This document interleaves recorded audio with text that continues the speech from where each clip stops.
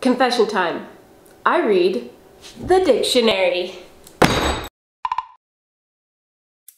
So one day I decided, you know what, I'm gonna start with A, the very first page of that A entry. So I was looking through it, and guess what? Something immediately caught my eye. It was this illustration of an abacus. And so I kind of understand like the gist of it. It's like an ancient calculator and that kind of thing. But I have no concept of like how to use one, how it is actually able to do pretty complicated mathematics, I mean, for as far as an ancient tool. So step one, obviously I'm gonna need an abacus. So let's take this video and we're gonna make one, and feel free to follow along. Alright, so I think I've got everything ready for building the abacus. We've got some beads.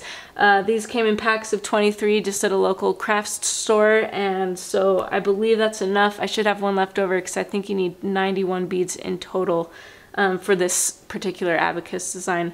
The frame, I'm just going to use these paint sticks, and hopefully that's enough to have the outside frame plus the bar, the reckoning bar that's in the middle of the abacus.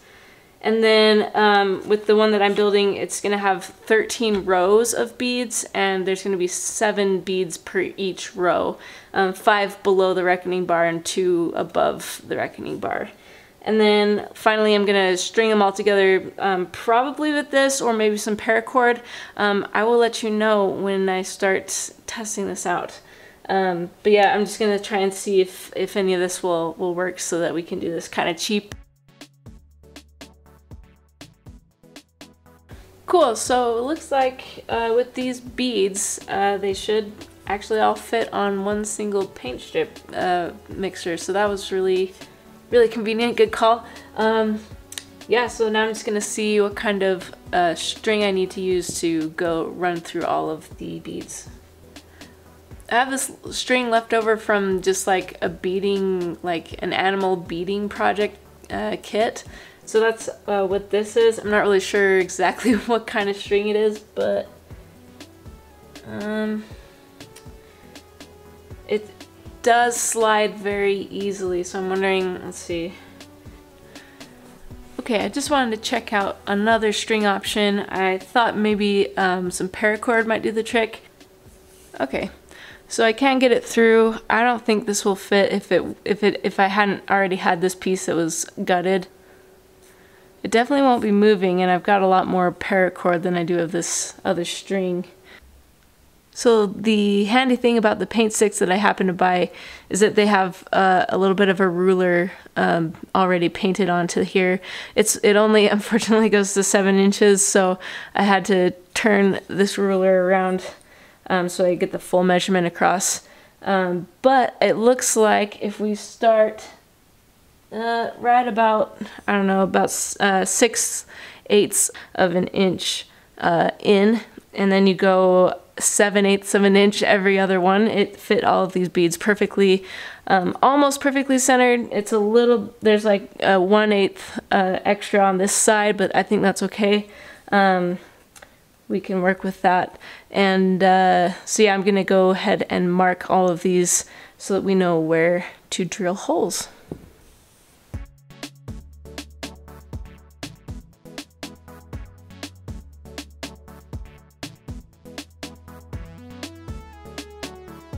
Alright, so I went ahead and put these little X's where the beads used to be, but I did actually left align the X so that it would hit the line that I had counted from, and that way we got a little bit more of an even spacing as far as the entire frame is concerned. So now this X is a little bit closer to the edge, and this X is a little farther away, so it is technically a little bit more center now that these X's are a full 1/8 of an inch.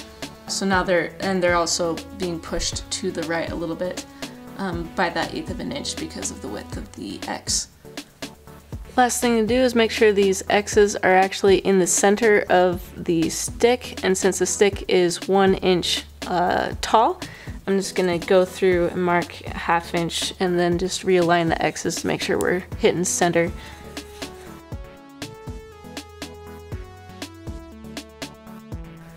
Okay, so since I'm not completely sure what I'm gonna use for the things that the beads are actually gonna be on, I am gonna use my smallest drill bit that I have. It's not quite the same thickness as the paracord, but it's, you know, I feel like you could wiggle it in if that's what I go with. So we'll just start with that.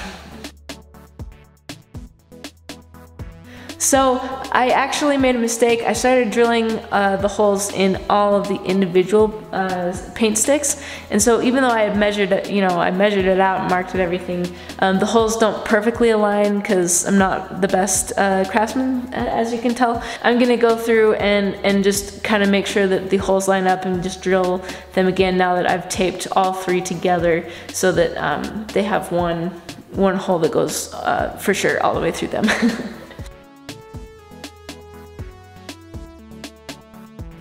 Alright, getting a little prototype here. I've got some of the Abacus beads on there just so that I can play around and see what kind of distance I'm looking at. I'm thinking we'll make the height, I guess, of the Abacus right about 4.5 inches, and then we'll put the reckoning bar right at the 3rd inch there. And so I'm gonna go ahead and cut this so that it can go on the side like this.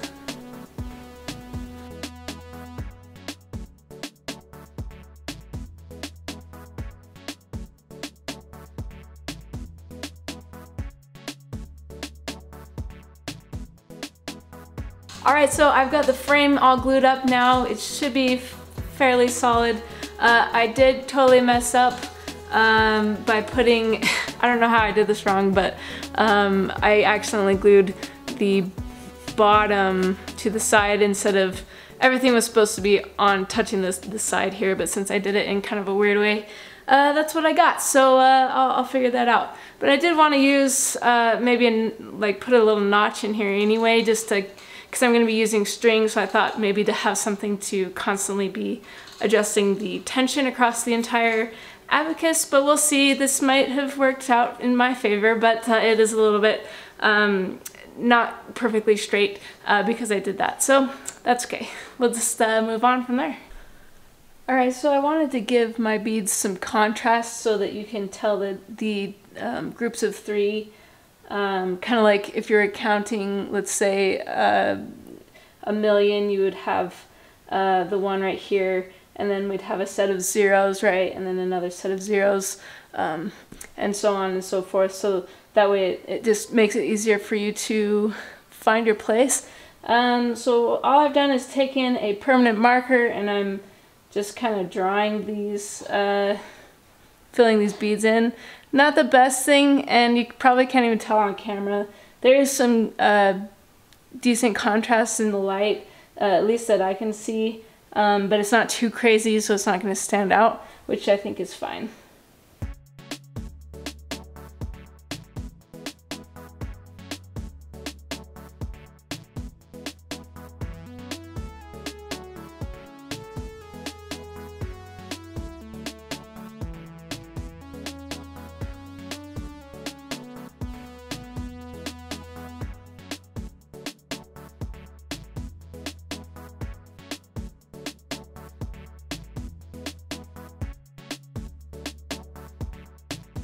Okay, we are done with the Abacus. I think it turned out pretty cool. We, as a recap, we used the following materials. If you wanted to follow along, we used about 5 paint stirring sticks, and the frame size is the length of the paint stirring stick, which is 12 inches in my case, and then 4.5 inches on the sides.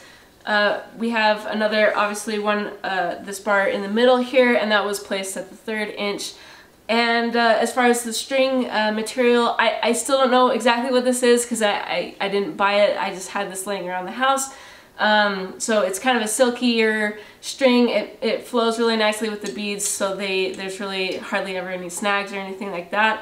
I decided to go with the string. You could use something more traditional like wooden dowels maybe, or some kind of rod. I just went with string because I knew it was going to be easy. I knew I had some laying around.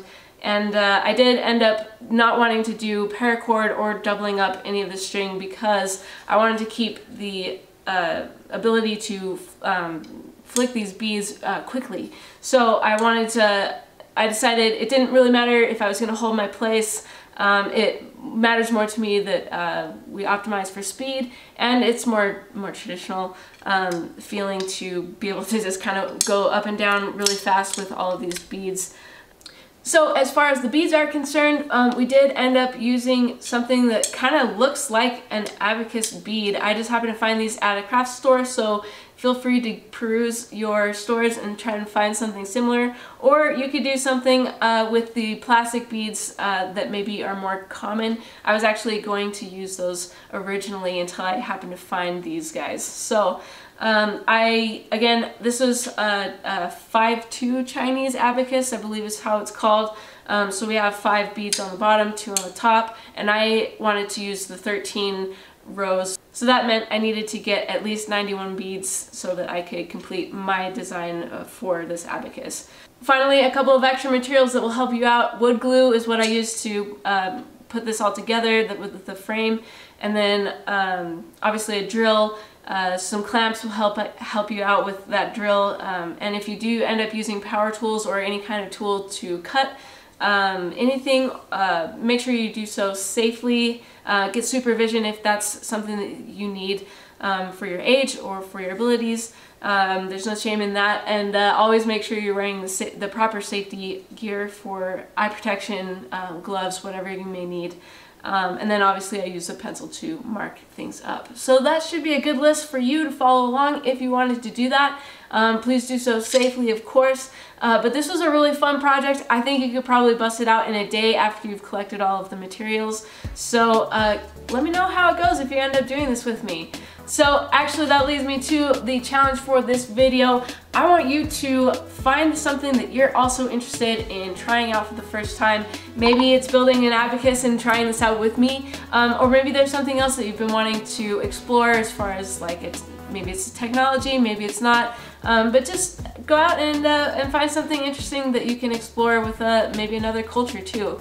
And let me know how that goes in the comments down below, and we will see you on the next video. Thanks so much for watching.